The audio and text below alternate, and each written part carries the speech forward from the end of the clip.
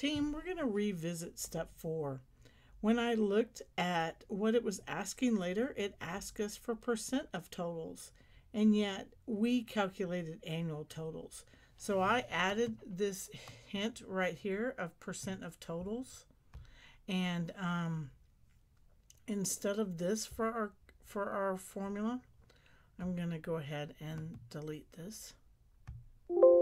We're going to go back and we're going to try this again. I believe what it wants. I'm going to highlight cells A5 through A9. I'm going to hold my control key, and this time I'm going to click G5 to G9.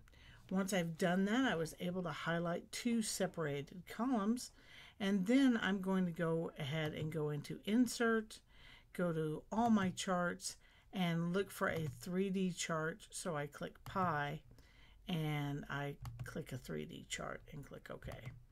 Now we have percentage totals, which I believe is what the assignment was looking for. In step 5, it asks us to do our summary of annual expenses in our title.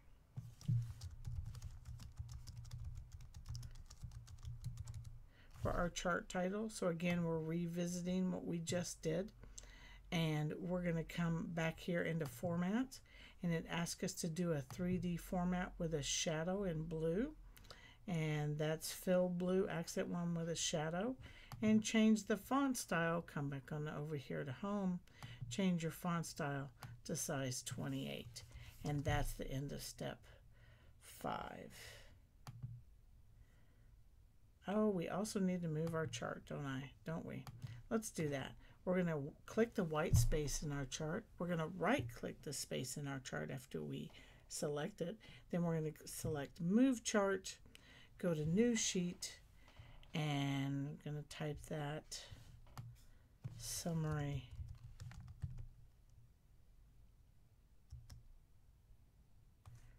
I'm not sure that's what we were supposed to name it. Let's see what we're supposed to name it. Remove, add data labels. Annual expenses chart. That's what we needed to name it.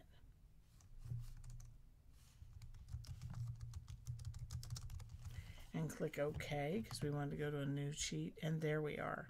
And we already did our title, so that works out pretty good as well. And so we're going to come on down here to 5. And we did that with our blue coloring, and come back down to 6. And it asks us to remove the legend.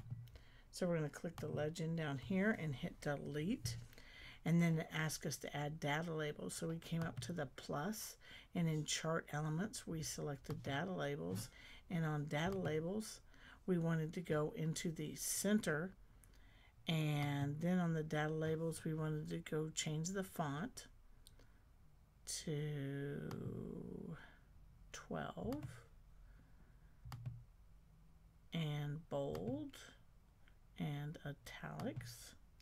And now when it talks about category name and percentage display, we have done that in the center, and that's what we wanted.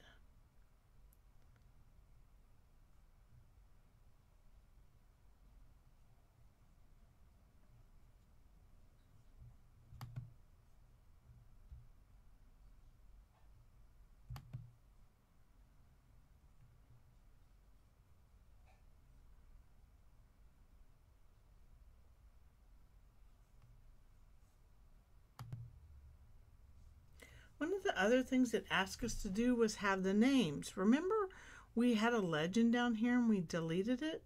So if you come back here and you click on your chart, the chart element comes available, and you click that, and we can go back to our data labels.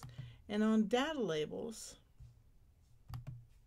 I'm going to click that arrow and see how we have more options.